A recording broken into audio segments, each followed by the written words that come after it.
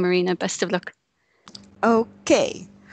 Today I'm going to talk about the item in one and the t-shirt. So meet Meagre, a large fish from Europe and Africa. And a bit of background first.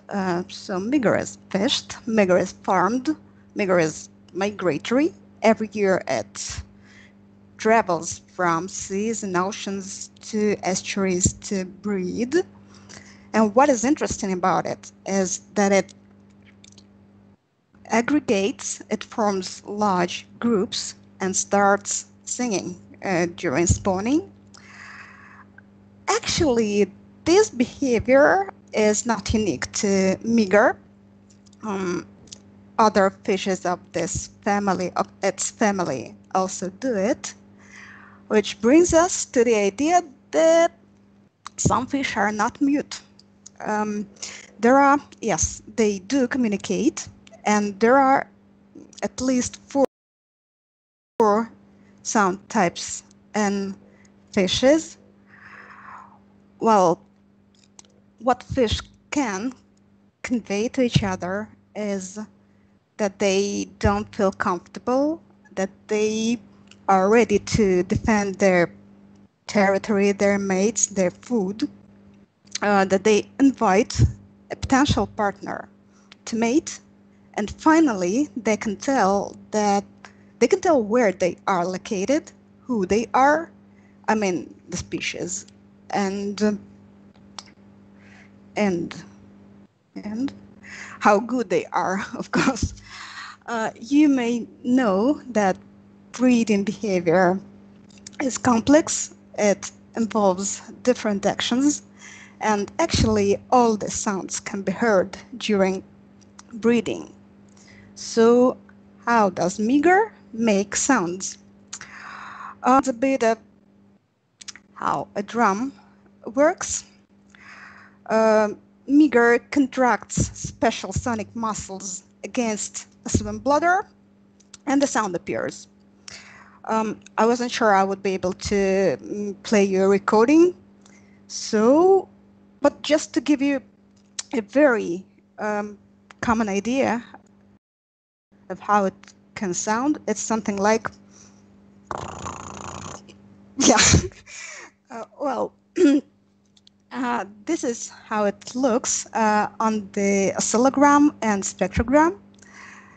And you can see that it looks like a fence, and every vertical bar of this fence represents a pulse.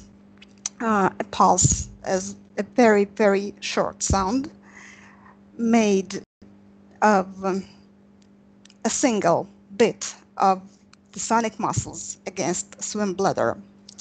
And in this picture, what I want you to pay attention to is two important sound parameters that are often studied in vocal fish: pulse period, which is time between two neighboring pulses, and sound duration, which is time the entire sound lasts. Expressed in numbers, you can see that sound parameters of Meagre vary. Actually, in many fishes, sounds vary. So they can be higher, lower, shorter, longer, louder, softer, and they depend on a range of factors. And we know that in many fishes, water temperature plays a role. Water temperature affects sound characteristics. That is why we decided to find out how sound duration and pulse period in Meagre correlate with temperature. And if they do depend on temperature, what can we do with this knowledge? How we can apply it to practice, for for example, to conservation management and aquaculture. What we already knew is that in a closely related species, big fish, you can see it in the picture, there is a decrease in pulse period with temperature, and this is what we expected to see also in Meagre.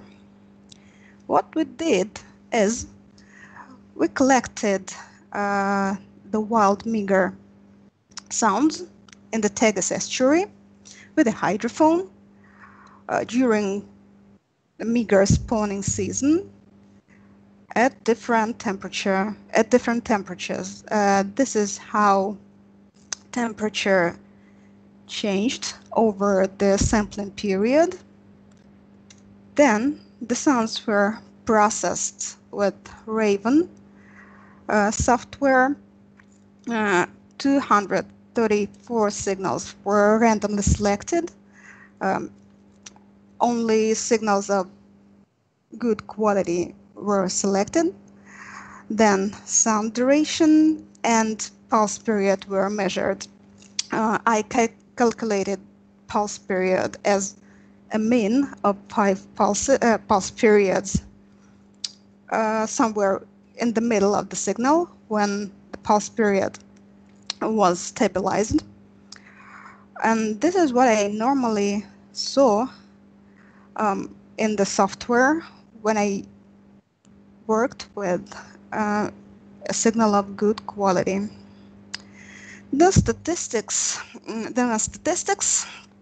multiple regression models were applied. Except for temperature, we considered other factors which could affect sound duration pulse period as well. So the proportion of lunar light, tide range, sunset and sunrise hour, and chorus duration. About the chorus, you may remember that Meagre often sings in groups, so sometimes the signals from individual fish are overlapped, and it is sometimes difficult to recognize the signal from a single fish, but it is very easy to see a continuous chorus. So one fish starts the signal, the other continues, and so on. What we found at the first time, at the first sight, it could look like we saw a statistically significant correlation of sound duration with water temperature and the proportion of lunar light. But actually, these two variables can hardly be good explanations. Good explanation for variability in sound duration, because actually they contributed not so much to the variability, because they had quite low partial correlation. But as for pulse period, we found a significant correlation of the pulse period with water temperature and a tide range, from which water temperature seems to explain the variability of pulse period pretty well. Now what we know, it seems that in Meagre, pulse period does decrease with temperature. That was as expected. Actually, weakfish, a closely related species, behaves the same way.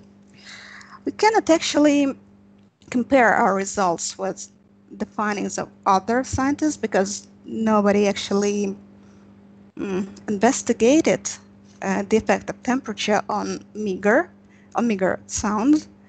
But a group of scientists demonstrated similar results although they investigated the effect of seasonal variations on Meagre sounds. Still, they mentioned that when temperature rised, when temperature increased, pulse period decreased. Um, so why should we know the effect of temperature on meagre? Actually, there are two reasons. The first one is that we can use this knowledge in aquaculture. It was found out previously that in captive meagre, approaching spawning events has a similar effect. So pulse period shortens and sound duration increases. Actually, that group of scientists suggested monitoring pulse period and sound duration, monitoring the changes in pulse period and sound duration, which may let us predict spawning events. And this is good, but now we know that temperature has a similar effect, and that is why it should be also considered for better predictions. Besides, we can go even further and use this knowledge and apply this knowledge to wild meagre as well. Actually, we can use it in conservation programs.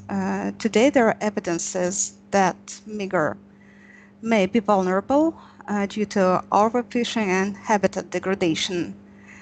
And it may be possible that we will need